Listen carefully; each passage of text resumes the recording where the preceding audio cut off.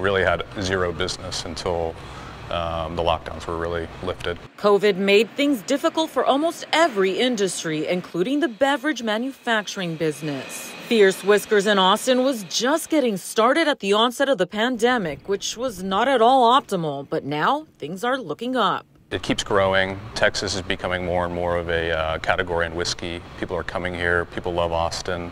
One of the reasons we wanted to do the business here in Austin is it is a destination city. A recently released study by Tourism Economics highlights the economic impact tourism Texas's 188 distillers made. Tourism Economics says in 2022, which is the most recent data available, tourism at distilleries brought in over $830 million statewide to the economy. Does that surprise you at all?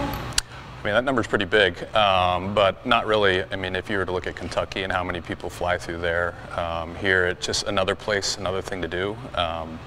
You know, it brings so much business here. It's a great place to be. In 2022, the study shows Texas distillery tourism generated a total of $831.7 million in statewide economy, with nearly 2.1 million visits to distilleries, raking in almost $460 million that was spent by visitors on-site and off-site at local hotels and restaurants, for example. Standard Proof Whiskey Company co-founder David Master says the Austin Distillery is the only distillery in the central business district of Austin, situated right on the popular Rainey Street. About half of our patrons that come through here are tourists, and so they're staying in hotels in the area, and they come in town, they're looking for something to do. Standard Proof Whiskey is also a tasting room and kitchen where folks stopping in can do more than just buy whiskey. They can take classes and see where the drink they're holding came from. We're in a new age where people are valuing experiences almost over anything else.